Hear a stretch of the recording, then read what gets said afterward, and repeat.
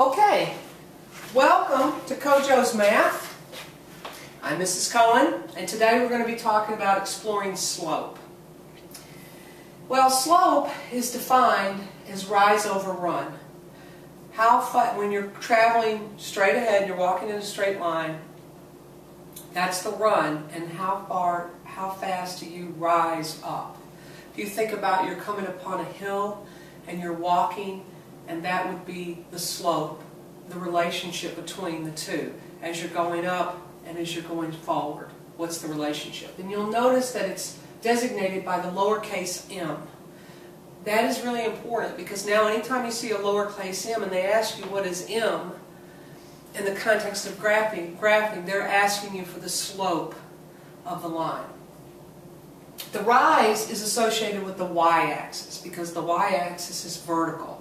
And the run is associated with the x-axis because the x-axis is horizontal. Now, to find the slope of a line, you first need to identify 2 points because the shortest distance between 2 points is a straight line. So I left out the line so I can show you how you go about that. So you first identify the 2 points on the line and you want to see what their relationship is. So to do that, we're going to create a right triangle. So this would be the line that connects the 2 points. And then we would pick the 2 points, and in this case we would go down and over. So the rise is dropping, and how far is the rise dropping? Well, this is the 0.44 and this is 0.61. So from this point, 1, 2, 3, and then we go over 1, 2. So the slope is 3 over 2. Now, how did we go down? Did we go up or down from this point? We went down, so it's a -3. So we go down -3 and over +2.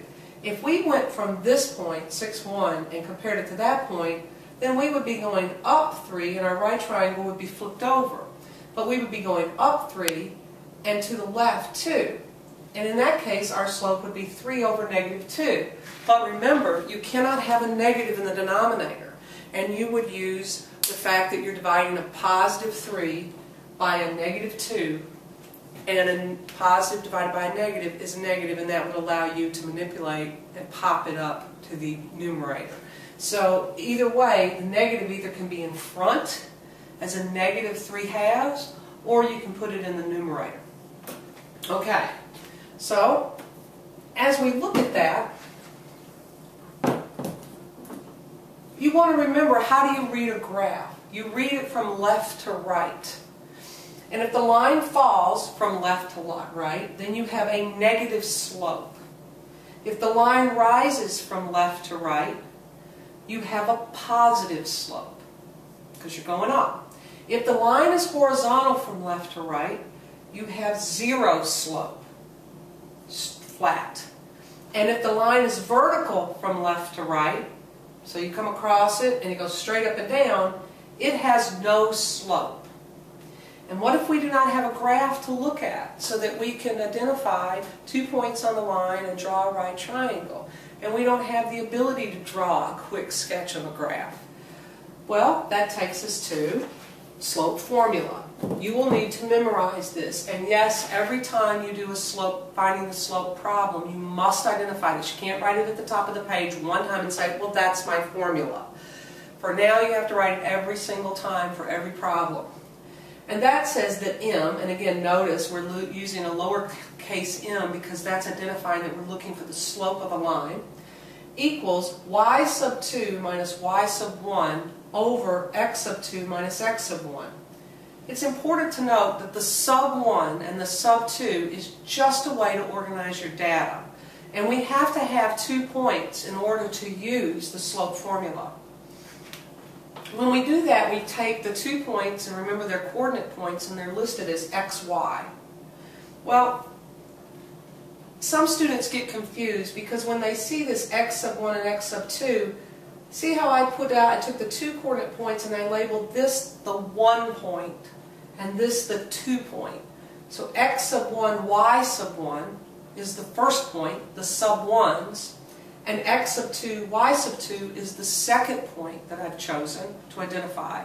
What I do not do is I don't go x sub 1, y sub 2, x sub 2, y sub 1. It will not work that way because you're mixing up the data in your comparisons. You can't do that. You have to compare it consistently. So here I have the point 3, negative 4, and the point 2, 1. And notice I've labeled it. A lot of students choose not to label it, and that's when they make mistakes. They forget they're in a hurry, and they plug in those numbers, and they plug them in like x sub 1, y sub 2, and x sub 2, y sub 1, because they didn't take the time to quickly label it. So you'll notice I decided this one, and I do a little bit of planning ahead when I look at these, because I know I'm subtracting the two numbers. So if I have a negative number, I'm going to kind of play around with that, so it's thinking ahead in my planning. So I have 3, negative 4, and 2, 1. I've labeled it, this one is the sub 1 number, x sub 1, y sub 1, x sub 2, y sub 2. You can't go x sub 1, x sub 2, because this is an x coordinate and this is a y coordinate. So you have to have an x and y in each one. I just simply plug it in, 1 minus negative 4, yes I must show that, over 2 minus 3. 1 minus negative 4, 2 minus 3. The confusion is some students will write 1 minus negative 4, but then they'll write, instead of writing 2 minus 3, they'll get confused and go 3 minus 2 if they don't take the time to label their values of their coordinate points. When I get it, I get 6 over, oh wait, that should be a 4, I just caught that. I just had the work wrong, because 1 plus 4 over negative 1 becomes 5 over negative 1, and you can see that I pushed up the negative in front or into the numerator, equals m. You can plug either point into either one. I could have set this up as x sub 1, y sub 1, and x sub 2, y sub 2. It doesn't matter. I'm still going to get the right answer. So it depends on how you are thinking ahead so that you can avoid any kind of sign problems with the negative. Now I want you to pause the video, and I want you to try these. Okay. This is the work that you should have. In the first one, you'll see that I've labeled my coordinate points. I had to write the formula. You have to write the formula every time. You could put m equals, it doesn't matter. And here, m is equal to negative 3, but I want to know the rise over the run, so I write it as negative 3 over 1. Because slope, you have to identify the rise and the run. Don't just write negative 3. Over here, this one's interesting because when we get down here, we have 4 minus 4 in the denominator. And what do you know about 0 under the line? It's undefined. One thing right now, you're going to have to remember the difference between 0 slope and no slope. If 0 is under the line, it's undefined, but it is no slope. It's undefined, but you call it no slope. And you know immediately that you're dealing with a vertical line. And where is it crossing on which axis? It's crossing on the x-axis, so x is equal to 4 is the equation. You should be able to tell me that immediately. And you'll note the key here, the dead giveaway, is the 4 is repeating with the x value, so x is equal to 4. No matter what y is, x is going to be 4. So it's a vertical line. And then the last one is where the y repeats. The point is 2, 3, and the point 0, 3. We plug it into the formula, we get 0 over negative 2, but any number 0 divided by any number is 0, so this one is 0 slope. That has a value. That's a flat road on the highway. So we have 0 slope. We know it's a horizontal line and it's crossing the y-axis. So the answer, the equation would be y equals 3. You need to memorize that. You need to know it and you need to remember that. And then if you don't quite get it, it will come together. But you've got to memorize it right now.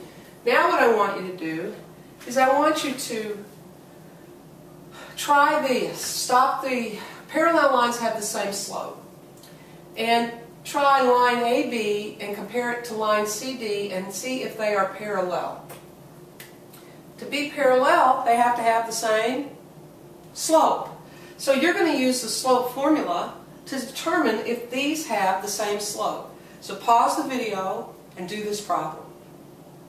Okay, I'm not writing all this up here, but I will tell you that yes, they are parallel because the slopes, both of them have slope 5/2. So the rise is 5 and the run is 2. Rise is 5 as it keeps going up. So it would be 5/2, 10/4, 15/6. That would be the point if you made a point of emphasis from the same point every single time. All right, that's it for today.